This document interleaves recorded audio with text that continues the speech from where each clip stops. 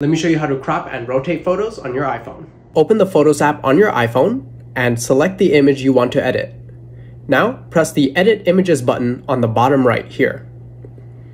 Press Crop on the bottom right, and you'll be able to rotate the image using this slider here.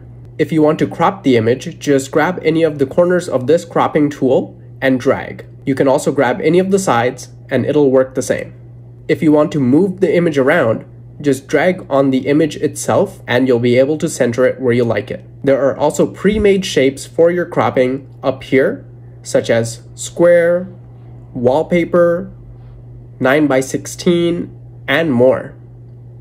When you're done, just head to the top right and press done.